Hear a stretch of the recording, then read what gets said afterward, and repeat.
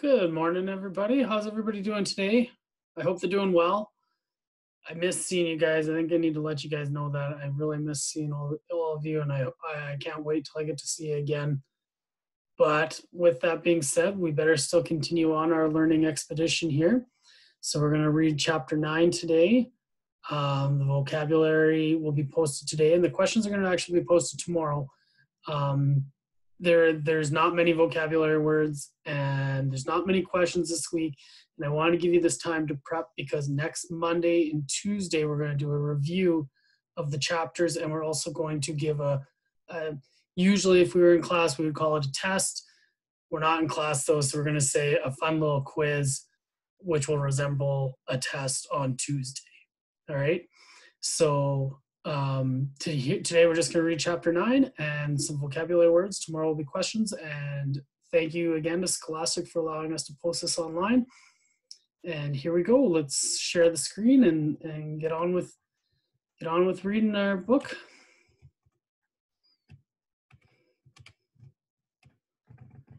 Chapter 9.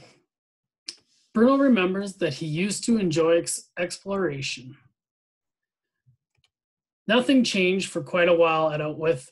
Bruno still had to put up with Gretel being less than friendly to him whenever she was in a bad mood, which was more often than not because she was a hopeless case. And he still wished that he could go back home to Berlin, although the memories of that place were beginning to fade, and while he did mean to, it had been several weeks since he had even thought about sending another letter to grandfather or grandmother, let alone actually sitting down and writing one. The soldier still came and went every day of the week, holding meetings in father's office, which was still out of bounds at all times and no exceptions. Lieutenant Kotler still strode around in his black boots as if there was no one in the whole world or any more importance than him.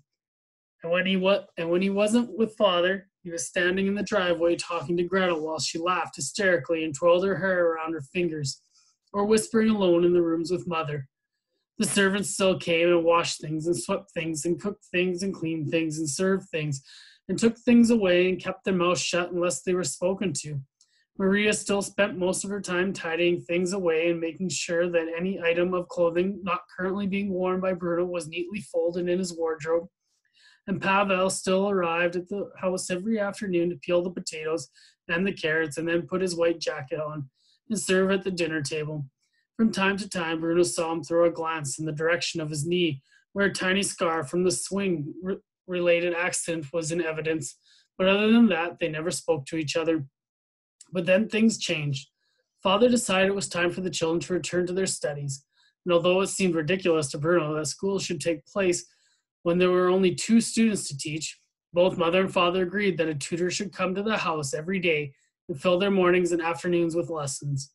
A few mornings later, a man called Herr Litz rattled up to the driveway up on his bone shaker, and it was time for school again. Herr Litz was a mystery to Bruno, although he was friendly enough most of the time, never raising his hand to him like his old teacher in Berlin had done. Something in his eyes made Bruno feel there was an anger inside him just waiting to get out. Herr Litz was particularly fond of history and geography, while Bruno preferred reading and art. Those things are useless to you, insisted the teacher. A sound understanding of the social sciences is far more important in this day and age. Grandmother always let us perform in plays back in Berlin, Bruno pointed out. Your grandmother was not your teacher, though, was she? Asked Herr Litz. She was your grandmother, and here I am, your teacher. So you will study the things that I say are important, and not just the things that you like yourself. But aren't books important? Asked Bruno. Books about things that matter in the world, of course, explained Herr Litz, but not storybooks, not books about things that never happened. How much do you know of your history anyway, young man? To his credit, Herr Litz referred to Bruno as young man, like Pavel and unlike Lieutenant Kotler. Well, I know I was born on April 15th, 1934, said Bruno. Not your history, interrupted Herr Litz. Not your own personal history. I mean the history of who you are, where you come from, your family's heritage, the fatherland. Bruno frowned and considered it.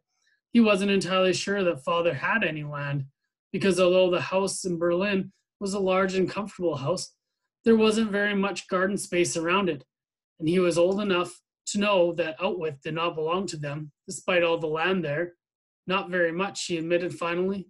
Although I know quite a bit about the Middle Ages, I like stories about knights and adventures and exploring. Her lips made a hissing sound through his teeth and shook his head angrily. Then this is what I am here to change, he said in a sinister voice. To get your head out of your storybooks and teach you more about where you come from, about the great wrongs that have been done to you.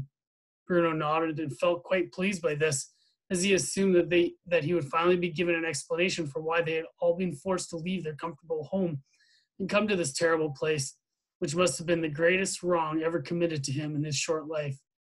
Sitting alone in his room a few days later, Bruno started thinking about all the things he liked to do at home that he hadn't been able to do since he had come to Outwith. Most of them came about because he no longer had any friends to play with, and it wasn't as if Gretel would ever play with him. But there was one thing that he was able to do on his own, and that he had done all the time back in Berlin, and that was exploring. When I was a child, Bruno said to himself, I used to enjoy exploring, and that was in Berlin, where I knew everywhere and could find anything I wanted with a blindfold on. I've never really done any exploring here. Perhaps it's time to start. And then before he could change his mind, Bruno jumped off his bed and rummaged in his wardrobe for an overcoat and an old pair of boots, the kind of clothes he thought a real explorer might wear, and prepared to leave the house. There was no point doing any exploring inside. After all, this wasn't like the house in Berlin, which he could just about remember had hundreds of nooks and crannies and strange little rooms, not to mention 5 floors if he counted the basement and the little room at the top with the window he needed to stand on tiptoes to see through. No, this was a terrible house for exploration. If there was any to be done, it'd have to be done outside. For months now, Bruno had been looking out of his bedroom window at the garden and the bench with the plaque on it, the tall fence and the wooden telegraph poles and all the other things he had written to grandmother about in his most recent letter. And as often as he had watched the people, all the different kinds of people in their striped pajamas, it had never really occurred to him to wonder what it was all about. It was as if there were another city entirely, the people all living and working together side by side with the house where he lived. And were they all really so different? All the people in the camp wore the same clothes, those pajamas and their striped cloth caps too. And all the people who wandered through his house, with the exception of Mother, Gretel and him, wore uniforms of varying quality and decoration, and caps and helmets with bright red and black armbands, and carried guns, and always looked terribly stern, as if it was all very important, really, and no one should think otherwise. What exactly was the difference, he wondered to himself, and who decided which people wore the striped pajamas and which people wore the uniforms? Of course, sometimes the two groups mixed. He'd often seen the people from his side of the fence on the other side of the fence, and when he watched, it was clear that they were in charge. The pajama people all jumped to attention whenever the soldiers approached, and sometimes they fell to the ground and sometimes they didn't even get up and had to be carried away instead. It's funny that I've never wondered about those people, Bruno thought. And it's funny that when you think of all the times the soldiers go over there, and he had even seen Father go over there on many occasions, that none of them had ever been invited back to the house.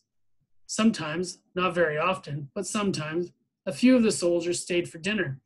And when they did, a lot of the frothy drinks were served, and the moment Gretel and Bruno had to put the last forkful of food in their mouths, they were sent away to their rooms.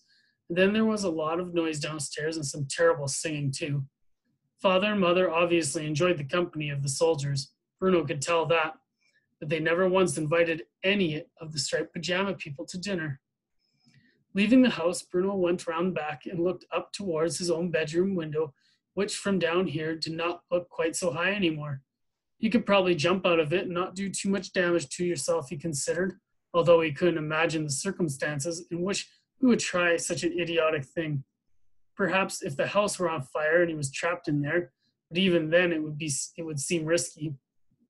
He looked as far to his right as he could see, and the tall fence seemed to carry on in the sunlight, and he was glad that it did because it meant that he didn't know what was up ahead and he could walk and find out.